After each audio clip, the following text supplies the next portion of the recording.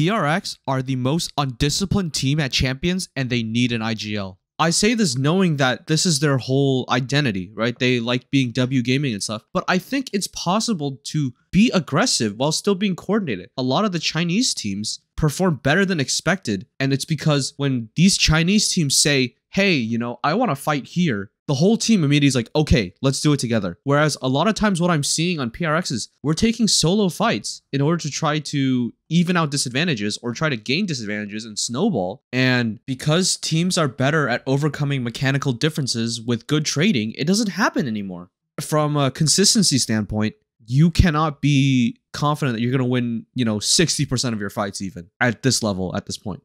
I still think there's a world in which this kind of playstyle works, but they need to be more disciplined. And so we're going to look at this round right here. And we're going to have PRX start with some early A pressure, and G2 does not contest because they're playing for Odin spam. And so we get the PRX knife that forces Trent out of tree. They open door, and Jonah P's wall comes up to deter PRX from pushing through. You're going to see in a bit that Trent is going to be proactive and dog just to re-clear into tree. And that gives them a pretty educated idea as to what PRX wants to do, because they are going to end up finishing C. And we also have this Killjoy target by Leaf aggressively on the C line, so they also know how to time. And they pop KO ult, ready to execute. And now, this is why I say PRX needs an IGL. Because right now, Mindfreak has one smoke, as we can see here, and they want to execute onto C. They've already popped the KO ult. They have to decide whether or not they want to smoke upper or smoke waterfall. Now, I think it's probably better to be smoking upper here because you have a better chance of getting one of the ideal plants, which would be either here, right, or here. This is a very meta one that teams are throwing now. And the idea with the KO ult is you're saying, look, you guys, like, we're just trying to get you guys off site, right? We don't want you guys on site retaking fast. You guys just need to get off site because you have no ability to help your teammates on site. And so you would think PRX would throw one of these two smokes, but no, they throw a smoke here. This is like a lurk smoke if you want to walk up C. And it essentially is surrendering so much space that PRX should be getting for free, even though they only have one smoke. They are surrendering so much space on site that it makes their post plant so uncomfortable. These guys, I guess they don't trust their calling enough because they operate as a hive mind and no one really thinks about the map on like a macro level. They don't trust their calling enough to feel confident enough in thinking, okay, G2 are not going to stack like a lot of numbers here, right? And like they're not going to back up and get overwhelmed. I think the smoke that they end up throwing ends up like encouraging G2 to stay on site. And we're going to watch how the round just devolves because of that. So here comes the exec. And now we see the Mind Freak smoke. Normally it's a great lurk smoke because it allows you to walk up without being seen from waterfall, which is like the more common line. But we're going to see immediately that they have issues with upper because of the smoke. G2 feels confident enough to flood out and help Jonah P, who can just stay on site and chill in the smoke. They get 2 kills, 2 for 1 on upper, and now it is a 4v3. And PRX do manage to get the plant down. But then because of the smoke that they threw, look where all the PRX players are playing. They have 0 space on the site, and it's not even planned for them. They're being shoehorned onto site because of the smoke. I feel like if they had put this upper smoke, it would still be up for a few more seconds. They could have looked into taking a fight on waterfall, right, and forced them back, and Jonah P would not have been in this position. And because of this position, Jonah P manages to get 2.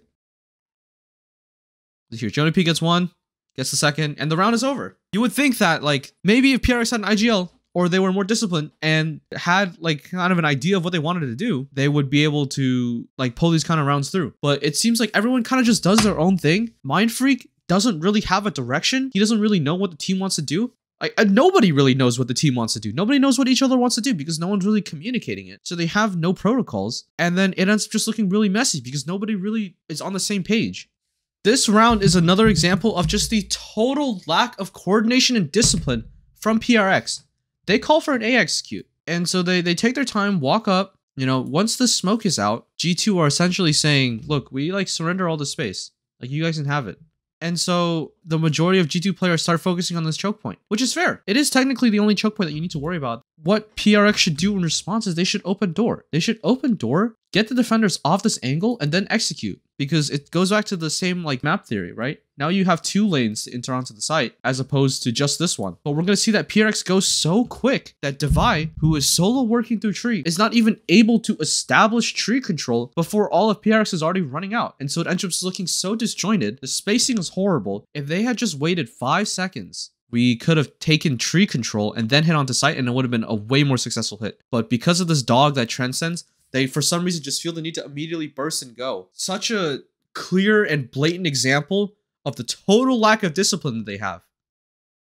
Also, I might add, because of how fast they decided to burst, like this is a snap exec, right? Off of no information. Because of how fast it happened, Mindfreak does not even have his smoke ready for upper. So G2 just floods out. And this is a pattern that you see in a lot of PRX rounds where they're executing without their smokes being ready. I think in a more disciplined and structured team, they would be saying, okay, Mindfreak, do you have smokes ready? You know, is everybody ready to exec? Okay, yes, let's go. They're missing that pause where they check to make sure everyone's ready and they just act on their first base instinct. Like, if they keep playing like this, they're not going to fucking win anything, because I do think PRX have a very interesting play style. I just think that it doesn't work as well anymore and you need to have more discipline. And I think a lot of the Chinese teams are showing that you can still play this way. You just need to be more disciplined. Not only are they not disciplined on attack, they're also really undisciplined on their retakes. Okay, we're going to look at this round where G2 transitioned into a C execute and PRX are forced to play retake. As Mindfreak hears the dog, backs up, and now he smokes the choke. And G2 said, okay, they're going to execute past it. Honestly, this smoke, you know, I guess technically he could have been, you know, throwing one like this, right? Like the one that we saw G2 throw earlier. Because when you hear people like stomping up, it's not actually beneficial to smoke the choke if you're not planning on holding the site, because they're already going to dump a lot of util to get through the choke. It's better to just throw a smoke on site. You want to deny them space to make it more uncomfortable for them in the post plant. Luckily, G2 do not try to take a lot of advanced space because they know PRX likes to flood. But we're going to see that the PRX retake is actually really, really bad. And we're going to see Mindfreak throw the most brain-dead smoke I've ever seen. It doesn't really make sense to be throwing the smoke. He's going to throw the smoke right here, and you're thinking, okay, like, what does it accomplish? We know where they planted. They planted in this general area. Like, we know it's not planted for mound.